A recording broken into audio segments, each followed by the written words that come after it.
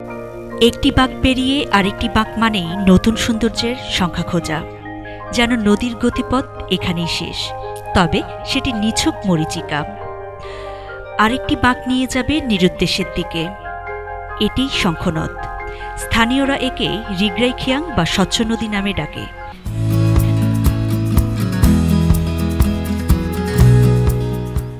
বাংলাদেশের বেশিরভাগ নদ নদী উত্তর থেকে দক্ষিণ দিকে প্রবাহিত হয়ে বঙ্গোপসাগরে গিয়ে মিশেছে। মিয়ানমার সীমান্তবর্তী বাংলাদেশের বান্দরবানের মদক এলাকার পাহাড়ে এ নদীর জন্ম। পানি উন্নয়ন বোর্ডের সাম্প্রতিক তথ্যমতে উৎপত্তিস্থল থেকে বঙ্গোপসাগর পর্যন্ত নদটির দৈর্ঘ্য প্রায় 293 কিলোমিটার, প্রস্থ ও গভীরতা যথাক্রমে প্রায় 150 মিটার ও 15 মিটার। এটি চট্টগ্রাম বিভাগের দ্বিতীয় বৃহত্তম নদ, বান্দরবানের প্রধান নদ।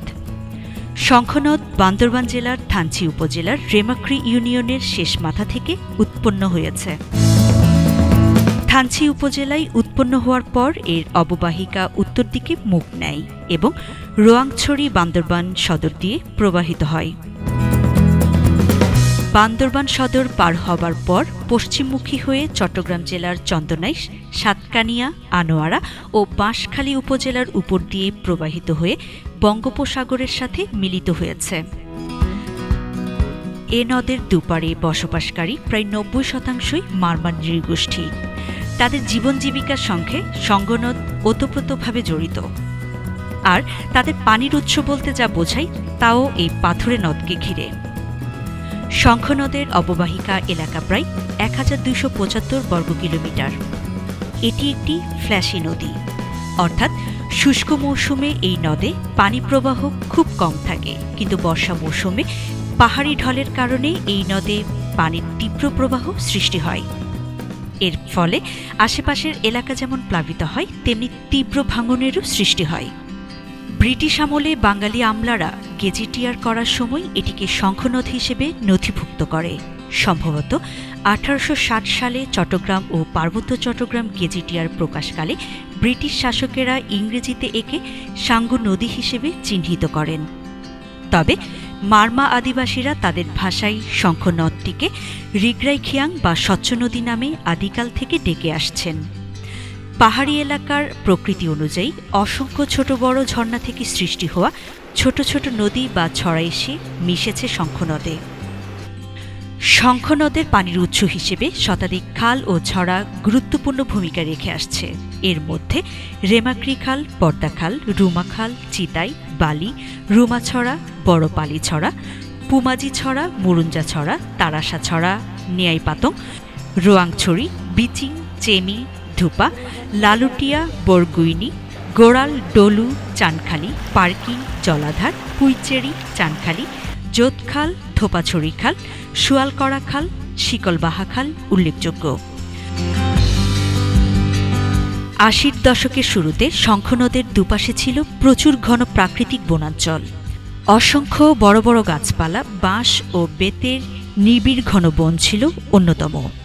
গহীন বনে বড় বড় হাতি, বাঘ, কালো ও লালচে ভালুক, বন্য শূকর, সাম্বার হরিণ, দেশি লাল হরিণ, জংলি গয়াল, বনমোরগ, মথুরা, ময়ূর, হনুমান, উল্লুক, বানর, বনবিড়াল, অজগর সাপসহ প্রচুর পরিমাণে বন্যপ্রাণীর প্রাচুর্য ছিল।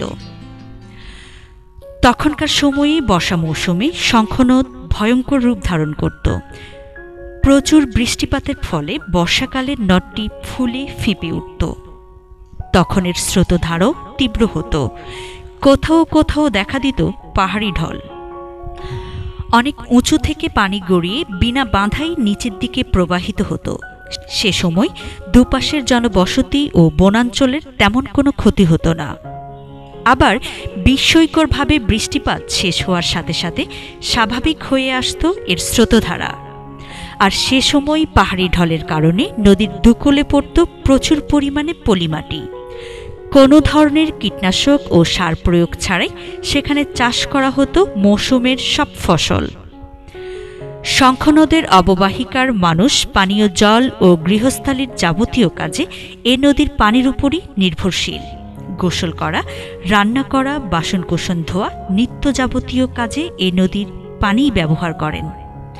বান্দরবান মৎস্য অফিসের তথ্য মতে একসময় শঙ্খ নদে ডারকিনা, চিতল, তেলাপিয়া, চেলা, চেবলি, চাটকিনি, ঘুরামুইক্কা, মহাশোল, পাবদা, চিংড়ি, বাইম, জাতপুটি, ফান্ডা, বোয়াল, বাটা, পান্ডা বাটা, বামস, বেলিটুরা, কেচকি, কানকিলা, কাটাচান্দা, কৈবান্দি, মৃগেল, বাইলা, ছোঁয়া চিংড়ি, গুচি বাইম, কুচিয়া, আয়ের, শালবাইম, কই, দেশি মাগুর, টাকি, ঘনিয়া, চিংড়ি, রুই, ভেদা ও কাতল সহ ৩৯ প্রজাতির মাছ পাওয়া যেত।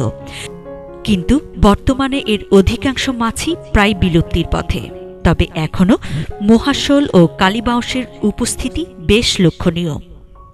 আমি নদী এলাকার মানুষ, আমি নদীতেই বেড়ে ওঠা। এখানে এসে আমি আমার সেই ছোটোবেলা ছেলেবেলার স্মৃতি চারণ করছি, কারণ আমার নদীটা আমার পাশে, আমার গ্রামের পাশ দিয়ে নদী এঁকে বেঁকে গেছে। সেই নদীটাও এরকম এই মৌসুমে এসে শুকিয়ে যেত, স্বাভাবিক হতো যে হাঁটু জল থাকে সেরকমই থাকতো। এখানেও আমি হাঁটু জল পাচ্ছি। আমার ওই নদীটা পাহাড়ি এলাকায় নয়, সমতল এলাকায়, তো ওটাতে বালুচর, আর এখানে দেখছি পাথরে পরিপূর্ণ, একেবারেই পাথর আর পাথর। ৪-৫ হাত নিচ পর্যন্ত যে পাথরগুলো, সেগুলো খুব সুন্দরভাবে দেখা যাচ্ছে। পানিটা এতটাই স্বচ্ছ।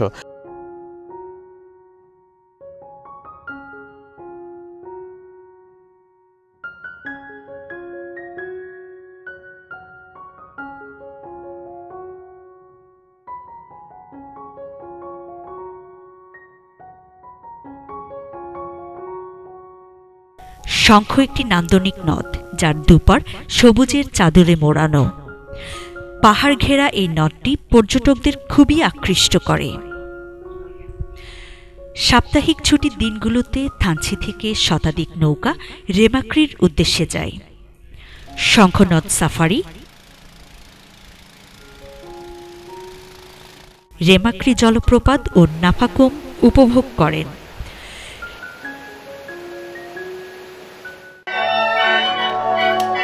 রেমাক্রিতে আদিবাসীদের ঐতিহ্যবাহী সাংস্কৃতিক পরিবেশনও মনোমুগ্ধকর।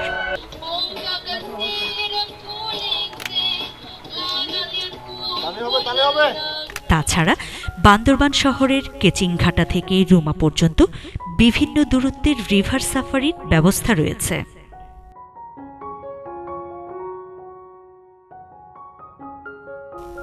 তবে মাঝে মাঝে পর্যটকদের দায়িত্বহীনতা নদীর ও পরিবেশের জন্য ক্ষতির কারণ হয়ে দাঁড়ায়।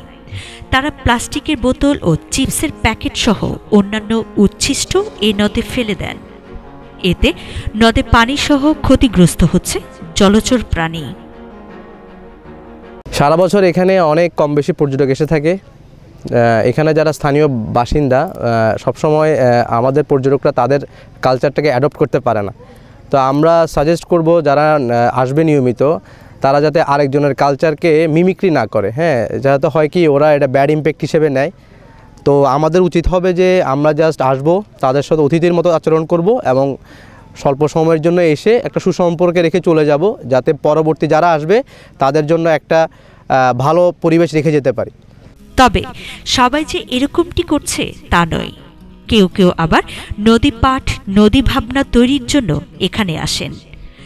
বাংলাদেশ নদী পরিব্রাজক দলের আমন্ত্রণে কলেজটি ১২০ জন শিক্ষার্থী নিয়ে শঙ্খনদ পর্যবেক্ষণ করেন, আয়োজন করেন রিভার ক্যাম্পের। সুশৃঙ্খলতার শিক্ষা নেন প্রকৃতির কাছ থেকে, নদীর কাছ থেকে। দায়িত্বশীলতার শিক্ষা নেন এ জনপদের মানুষদের কাছ থেকে। শপথ নেন নদী ও প্রকৃতি রক্ষার।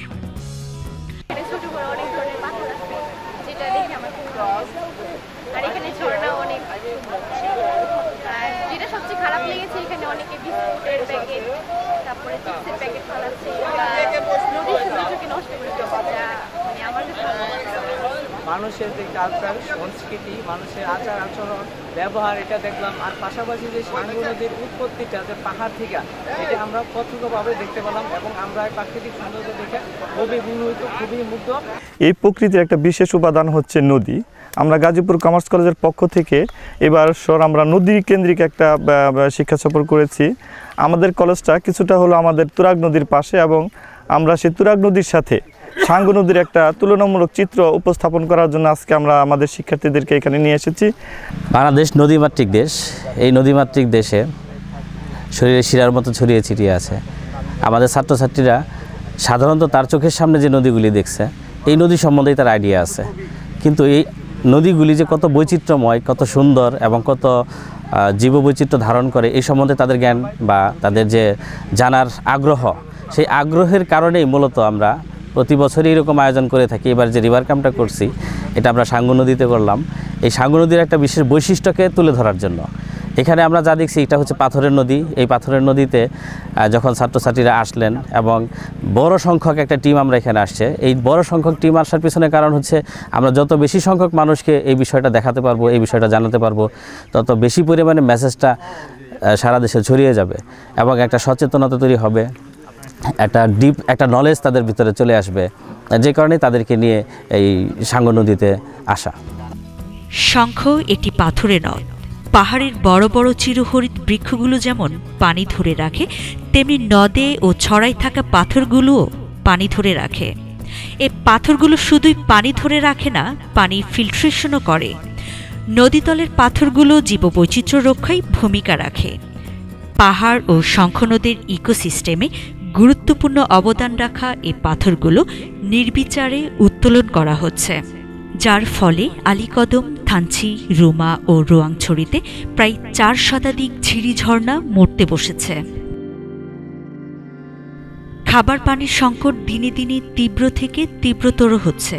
পানি শূন্য হচ্ছে শঙ্খ নদ। পানির প্রাপ্যতা না থাকায় শঙ্খ নদের প্রবাহ ক্রমেই ধীর হচ্ছে।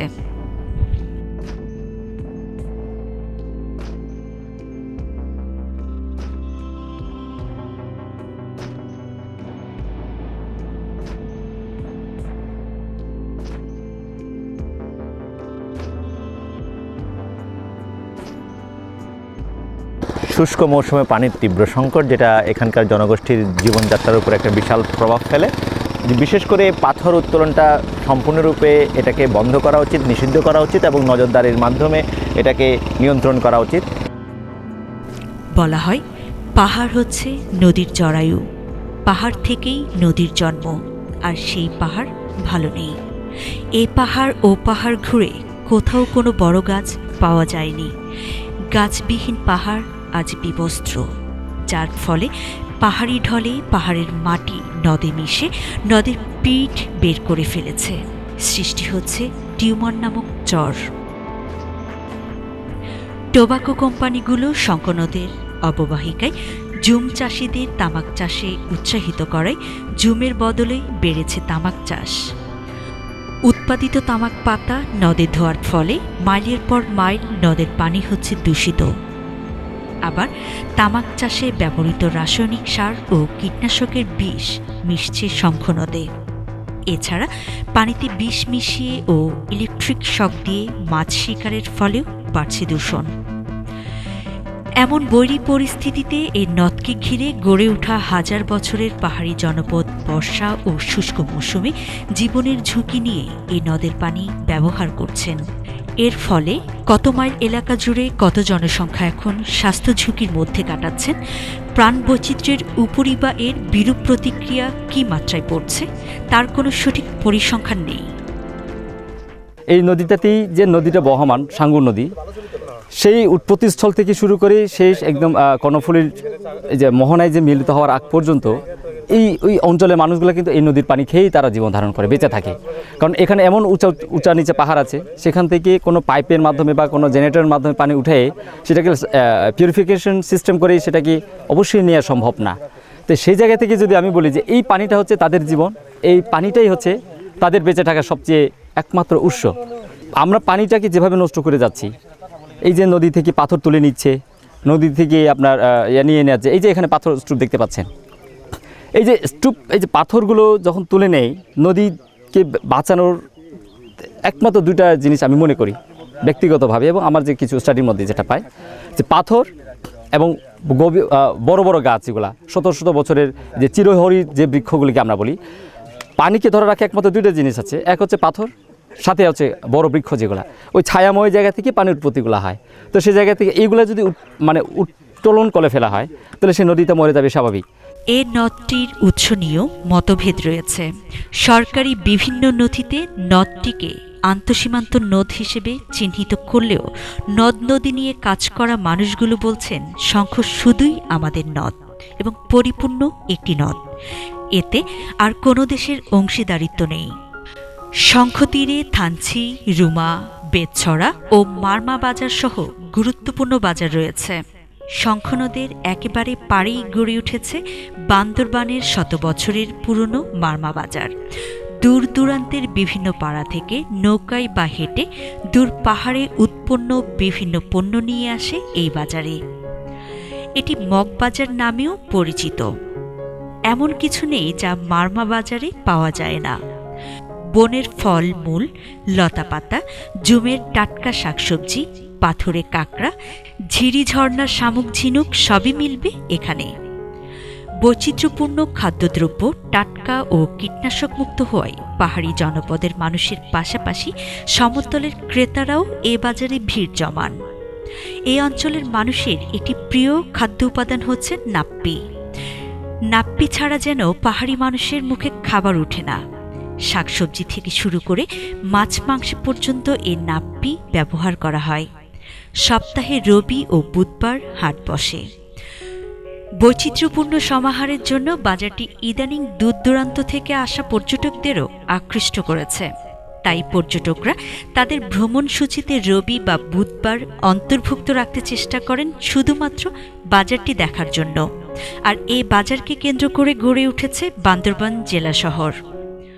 এই নদীর বিভিন্ন সমস্যা রয়েছে। নদীর পরে এখানকার জীবিকা বা মানুষের জীবনযাপন এখানে অনেকটা ইনফ্লুয়েন্স করে এই নদীটি।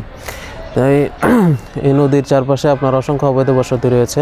বিভিন্ন কারখানা, বিভিন্ন মানুষের বর্জ্য প্রতিনিয়ত অপরিশোধিত অবস্থায় এই নদীতে পড়ছে, যার ফলে এটা এখানকার ইকোসিস্টেমে খুব একটা অ্যাডভার্স ইম্প্যাক্ট ফেলছে আর কি।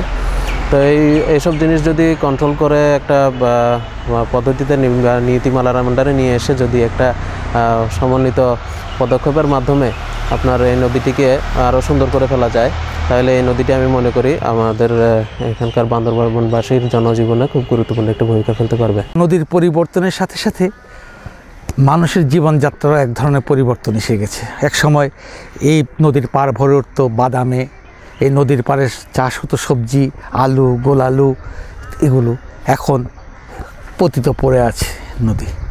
ফলে মানুষ তার জীবিকাও পরিবর্তন করেছে। একসময় যারা নৌকা চালাতো, জীবিকা ছিল, মাছ ধরতো, জেলের জীবিকা ছিল, তারা এখন চলে গেছে অন্য পেশায়। সুতরাং আমরা যদি খুব গভীরে না গিয়েও বলি, তাহলে বলতে হবে শঙ্খ নদীর এই যে আজকের এই অবস্থা, তা গোটা বান্দরবানের চিত্র পাল্টে দিয়েছে এখানকার মানুষের জীবনযাত্রার চিত্রটিও। নদটি যতই লোকালয় তথা শহরমুখী হয়, ততই দখল ও দূষণ চিত্র পরিষ্কার হতে থাকে। বান্দরবান পৌরসভার মেক্সি ছড়া, বাসস্ট্যান্ড ছড়া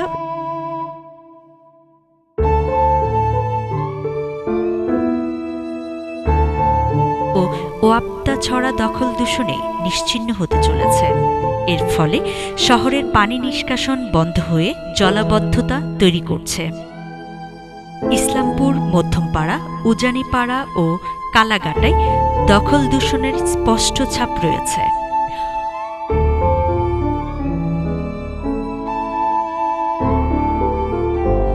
অনেকে বলার চেষ্টা করছেন শহরে তুলনামূলকভাবে সচেতন মানুষ বসবাস করেন, আর এই সচেতন মানুষরাই সচেতনভাবে নদী দখল ও দূষণ করেন।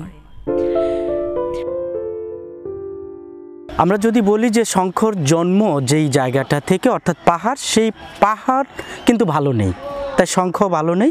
অর্থাৎ আমরা যদি বলি যে শঙ্খ বা নদীর জরায়ু হচ্ছে পাহাড়, আর সেই পাহাড় আজকে কিন্তু নষ্ট হয়ে যাচ্ছে, বিবস্ত্র হয়ে যাচ্ছে, যে কারণে পাহাড়ের মাটিগুলো নদীতে চলে আসছে, নদীর পিঠ বেরিয়ে যাচ্ছে।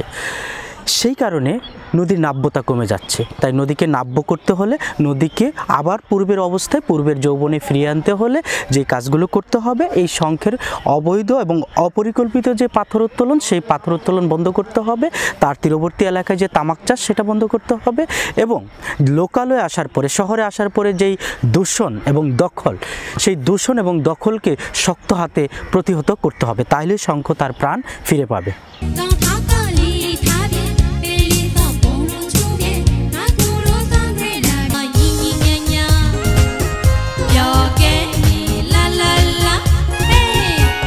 শঙ্খনদ পাহাড়ি সংস্কৃতির আঁতুড়ঘর। শঙ্খ বাঁচলেই এই জনপদের বৈচিত্র্যময় সংস্কৃতি, ঐতিহ্য ও জীবনধারা অব্যাহত থাকবে। তাই শঙ্খনদকে সংরক্ষণ ও তার পরিবেশ বান্ধব বহুমাত্রিক ব্যবহার নিশ্চিত করা খুবই জরুরি।